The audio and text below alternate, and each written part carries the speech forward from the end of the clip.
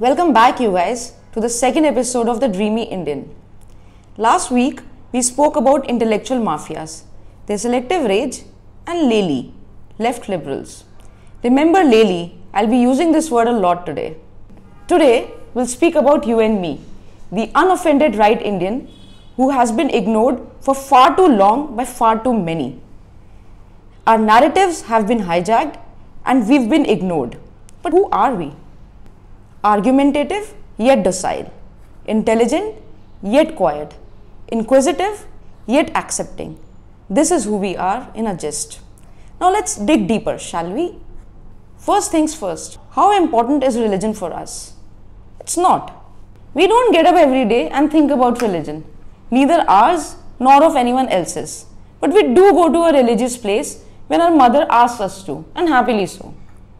But as against what is propagated by Lely, we have never heard about Manusmriti, ever in our lives. In fact, Twitter told us that a book like Manusmriti exists. Our families didn't. And now that we know about it, we don't want it to be burnt, much like any other book. So here is a joke. Lely number 1. We should burn everyone who is talking about Manusmriti. Lely number 2. Yes, we should. Lely number 3. Wait a second, the only people talking about Manusmriti is comrades. So let's not burn our own comrades, you fools. So coming back to us, we don't care about religion one bit. And what else do we like? We are ambitious, hardworking, and we all love technology. We also think capitalism with restraint can fix things. We hate the very word NGO and all its connotations. But we do feel Bill Gates is the biggest philanthropist and we should follow him. What he did as the co-founder of Microsoft and how he's scientifically fixing malaria now. So yeah, he is our hero and we have no qualms about it. We also Netflix and chill.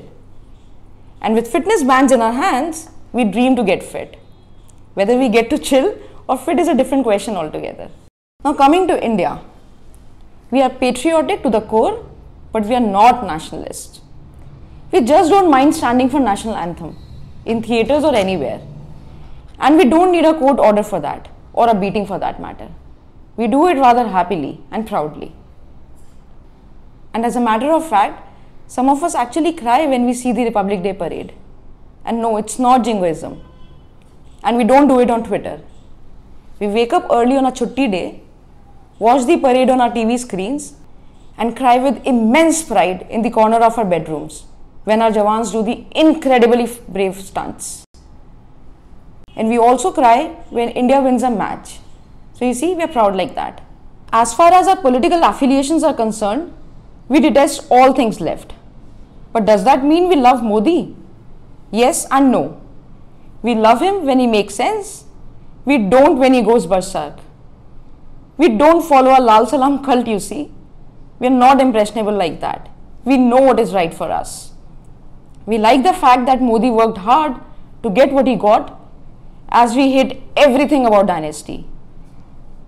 And we were never fools to think that he would wire 15 lakh rupees in our accounts. And we don't even need that.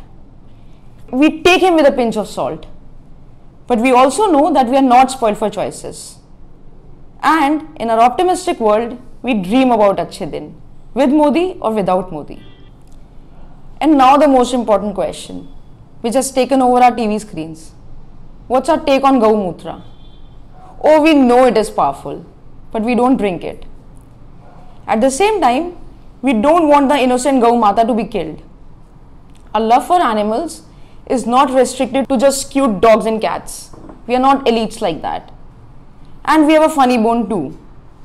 But when people like Kunal Kamra try to be aggressively funny, we don't enjoy their jokes. But do we make a big deal about it? No. Because why bother?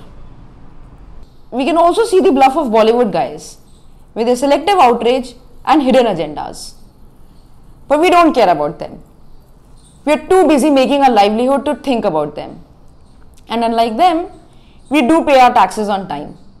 We even plan to do advanced taxes every year, though we don't understand the first thing about Form 16. We also don't mind paying Swachh Bharat cess if it makes our beloved motherland clean. And we are happy that highways are getting constructed in this country. A small highway here, a clean road there, that makes us excited. And more than any festivals, long weekends make us happy. We don't burst crackers, but we find it odd that Priyanka Chopra thinks about them only during Diwali and not when she is getting married herself.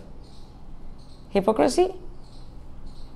Similarly, we don't believe that any man can produce that much semen that he can fill them in balloons during Holi's. But we leave these biology lessons on the ilk of student leaders of JNU and DU. Yes, this is who we are.